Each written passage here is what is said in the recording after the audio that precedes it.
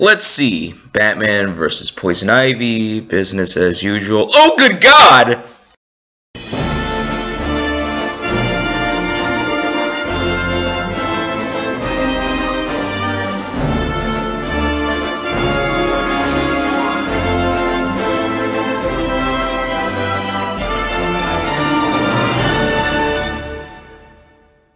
Well, we begin the second box set with the second Poison Ivy episode so far, and it looks like we're starting on kind of a whimper. To be fair, Eternal Youth is not a terrible episode, but it tells an unengaging story, making it very forgettable aside from a few small moments. Poison Ivy's plot is to get her revenge on corporate figures that have been involved in projects that damage the environment, and in the most horrible way imaginable, by turning them into trees. Okay, that doesn't sound too dull, but the way she goes about this is by bringing the rich people to her spa the episode's title is named after, and slowly exposing them to an enzyme that will result in said tree people. Despite how horrifying it looks, this transformation is reversed off-screen by Batman at the end, so there's no real sense of danger by the conclusion. Comparing this to Pretty Poison, that episode had suspense because a person's life was genuinely at stake, and Batman only had a certain amount of time to save Harvey Dent's life. We also got to see Batman do the detective work that resulted in saving Harvey and finding Poison Ivy, but here, that's not the focus. Batman does some figuring things out in this episode, it's just that it seems too easy. Anyways, Eternal Youth puts a lot of its focus on Alfred, which is nice, and he definitely has the best lines in this episode. One of my favorite exchanges is towards the beginning where Alfred is going through Bruce's mail and says, "Ah, it says here you just won $10 million. And Bruce just says, "That's nice." Alfred takes Bruce's place at the Eternal Youth Spa along with a possible old flame that comes to visit him out of the blue, Maggie Page. Despite the fact that she's kind of spunky and makes Alfred exhibit different behavior than while around Bruce, Maggie isn't all that interesting and plays no significant role in the plot besides convincing Alfred to go to Eternal Youth. Since she's not mentioned at all before this episode or after, I wondered if she had any roots in the comics, but no such luck. The biggest problem with this episode, besides how easily the day is saved at the end, is that the story is very superficial on the thematic front. Really interesting character development could have been done by exploring how age can affect a person through the lens of Alfred, but we're given no sense that Alfred has any interest in recapturing his youth.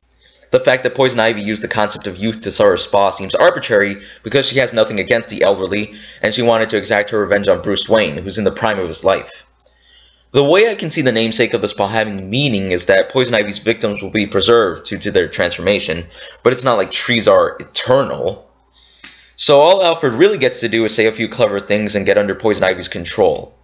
To be fair, this does lead to my favorite scene where Alfred puts plants everywhere in the Batcave, and what makes this great is Batman's dumbfounded reaction.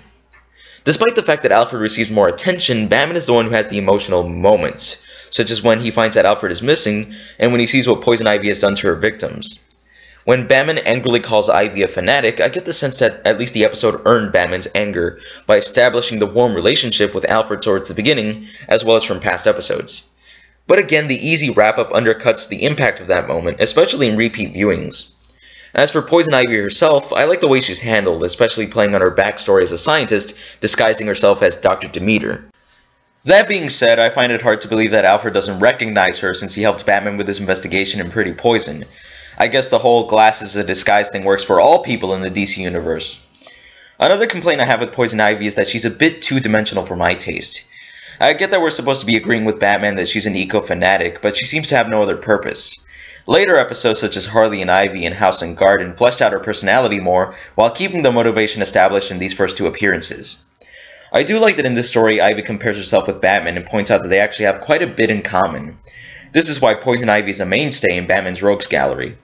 Seeing as how this episode is kind of thin on story, I'll leave it at that. The animation this time around is pretty good, but not great.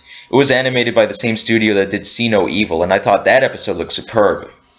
Sadly, Batman himself isn't drawn as awesomely here. At times he looks too bulky, and I'm not a fan of how his face was drawn, but at least it looks consistent throughout the episode.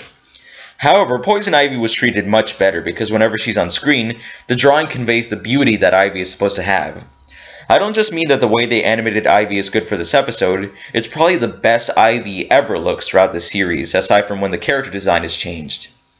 I am curious as to why we don't completely see Ivy during the opening scene, since it's no real mystery that she's the villain this time around, but it does look cool in a few shots. Now that I think about it, my only real problem with the animation is how Batman looks, because Alfred is also well drawn, and his face is wonderfully expressive. As for the voice acting, Diane Pershing is once again the featured guest star, and if I remember correctly, I said that her performance in Pretty Poison sounded like she was still getting used to the character. Even though her performance this time around was improved, I still get the sense that she hasn't completely nailed Poison Ivy yet. To be fair, this is only her second time voicing the character, and later on, Diane Pershing is able to portray Ivy's personality in a way that seems effortless, which I think is vital to the femme fatale archetype. Ephraim Zimbalist continues to knock it out of the park as Alfred, so I'll move on to my final verdict. Eternal Youth is an episode that had the potential to be more interesting than it was, but it does have its moments. Poison Ivy has a decent presence, and the way she punishes her victims is definitely memorable. Overall, a decent episode, but not worth watching more than once because there are better stories within the series that feature Poison Ivy, especially House and Garden. I rate Eternal Youth a 3.5 out of 5. Thanks for joining me once again, guys, and next up is the fan favorite, Perchance to Dream. It's been a while since I've seen it, so I look forward to going back and seeing what makes that episode so beloved. That being said, it might be that I review something else before then to shake things up a bit. Once again, due to my schedule, I can't be sure when the next review will be up, but it'll definitely be as soon as possible. Until next we meet, take care.